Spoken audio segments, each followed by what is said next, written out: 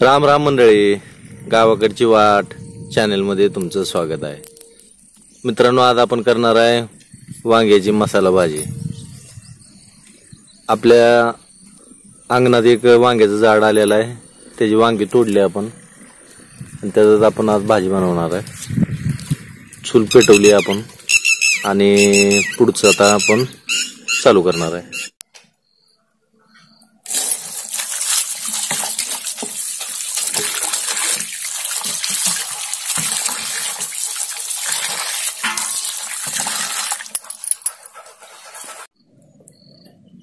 वांगी धुवून घेतलेत, काळं तिखट घेतलंय, कोथिंबीर सुकवलेली आहे, ही धन्याची पावडर, मीठ, मोहरी, जिरं, हे गरम मसाला, कढीपत्ता, शेंगदाणं, खोबरं आणि तेल घेतले.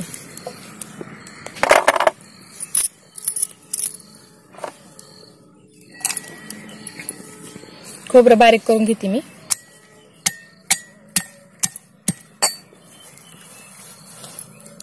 भाजीला पाणी गरम करून घेतले.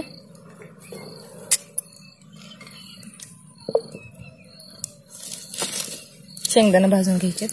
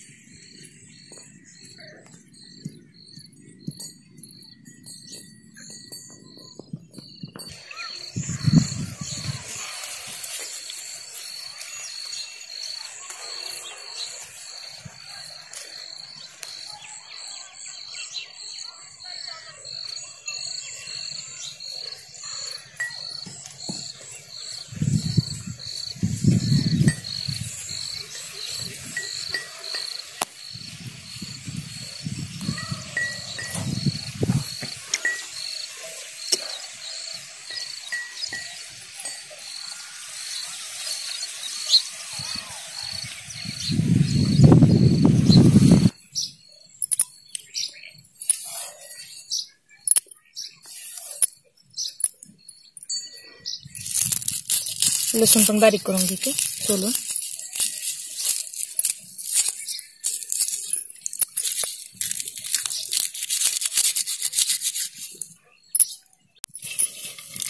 शेंगदाणे भाजले, कुटायला घेते.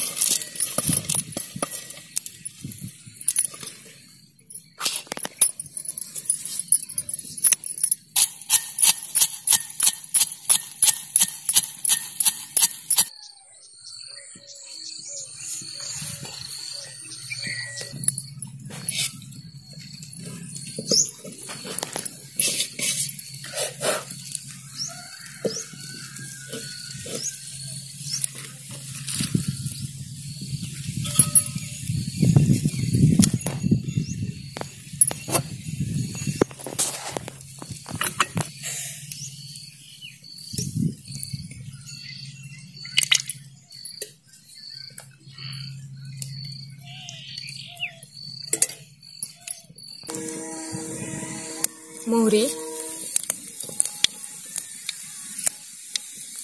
जिरं,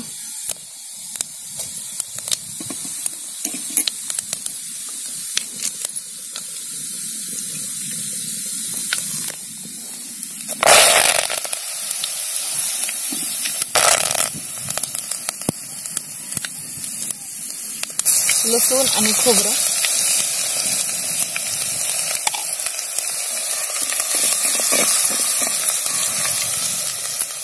मित्रांनो, तुम्हाला वांग्याचा फायदा आणि दुष्परिणाम सांगतो. जी माणसं धन्याची पावडर आहे, निरोगी आहे, त्यांनीच वांग्याचं जास्त सेवन करावं. वांग्याची भाजी ही करून खावी. वांग ही एकदम चव देणारी भाजी आहे आणि सगळ्यांना आवडणारी भाजी आहे. पण अडचण अशी आहे की ज्यांना वातीचा, पित्ताचा त्रास आहे, कफाचा त्रास आहे, त्यांनी ह्या भाजीचं जास्त सेवन करू नका.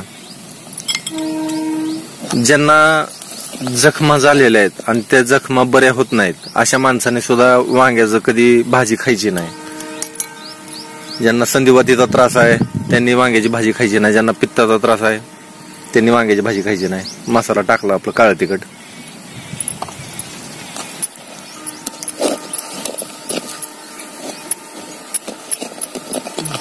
एक कवळं वांग घ्यायचं आणि त्या कवळ्या वांग्याला चुलीत भाजायचं आणि त्याच्यात मध टाकून खायचा. पाणी गरम केलेलं आहे. तर ज्यांना झोप लागत नाही का त्यांनी हा प्रयोग जर केला तर त्यांना झोप लागायला चालू होईल. दररोज हा प्रयोग करायचा. वांग्याचं विशेष असं आयुर्वेदामध्ये काही महत्व नाही.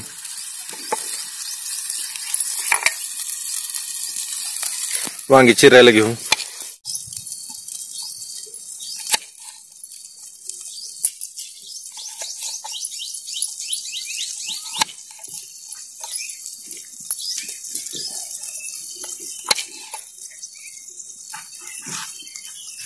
कोरोना व्हायरस काय लवकर जात नाही काय की आपल्या देशातनं, कारण वरचीवर वाढायला लागले. ज्या टायमाला देशामध्ये 15-20 संख्या होती कोरोनाची, 15 ते 20 फक्त, त्या टायमाला कंट्रोल झाला नाही. आता कसं कंट्रोल व्हायचं सांगा. आता तर 20,000च्या आसपास गेली आहे.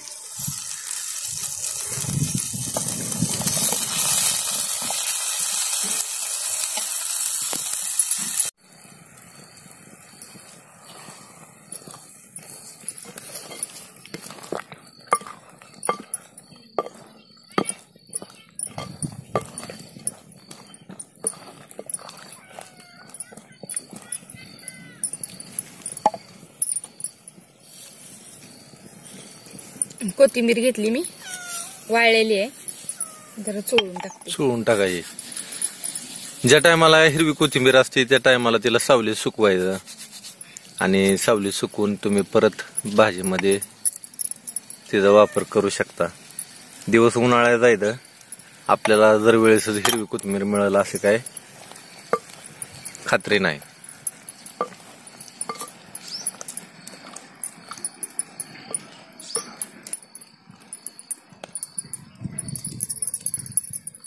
तर मित्रांनो, कोरोना हे असा आजार आहे, एकदा घरात एकाला झाला की ती सगळ्यांना होतो म्हणजे होतोच. तर आता ही आटोक्यात येणं मला तर कठीण वाटतंय. दिवसेंदिवस ही वाढत चाललंय. आपापली काळजी घ्या, घराच्या बाहेर निघू नका. होईल एवढं आहारामध्ये कफनाशक पदार्थांचा वापर करा, जी कफाचं शमन करतात असे पदार्थ तुम्हाला सांगतो. उदाहरणार्थ सुंठ आहे, काळी मिरी आहे, आडुळसा आहे. आडुळसा प्रत्येकालाच भेटेल असं काही नाही, पण काय जणांना आडुळसा माहित असतो. तर आडुळशाची 2 पानं, 2-3 काळी मिरी आणि सुंठ ह्यांचा काढा करून जरी घेतला, गरम मसाला घेतलाय मी, ह्यांचा काढा करून जरी तुम्ही घेतला तरी तुमचं कफ कमी होणार.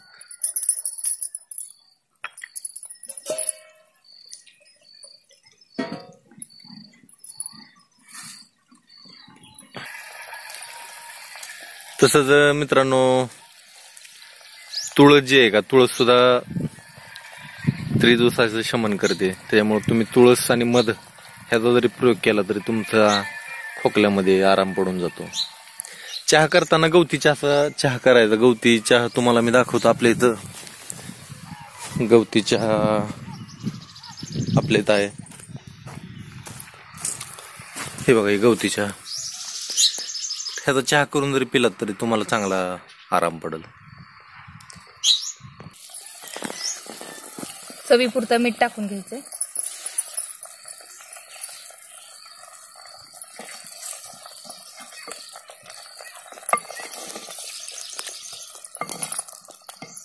एकंदरीत भाजीकडे बघून माझ्या तोंडाला पाणी सुटलंय बरं का.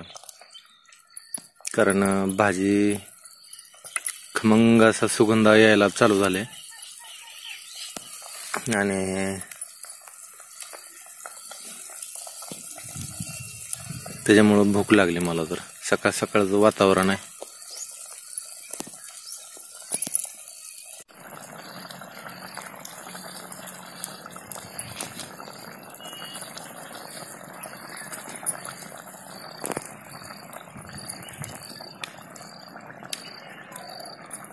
कूट टाकून घेतला आपण. आळ बाहेर काढला. आरावर चांगली भाजी दिसते आता. आरावर मंद आचेवर भाजी शिजवली तर तिची चव, तिचा गंध हा अप्रतिम असतो मित्रांनो. वेळ मिळाला, जसा जसा वेळ मिळेल तसं तसं चुलीवर स्वयंपाक करत जावा. कमी तेलाचा वापर करत जावा. तुम्ही कमी तेल टाकलं तर भाजीची चव अजून वाढणार आहे. तेलामुळं चव कमी होती हे लक्षात राहू द्या. तर आपली भाजी आता झालेली आहे मित्रांनो. एकदम चांगली भाजी झालेली आहे आज, कारण ह्याचा गंध याड लावायला लागलाय मला. तर माहिती आवडली असेल तर जरूर लाईक करा. धन्यवाद.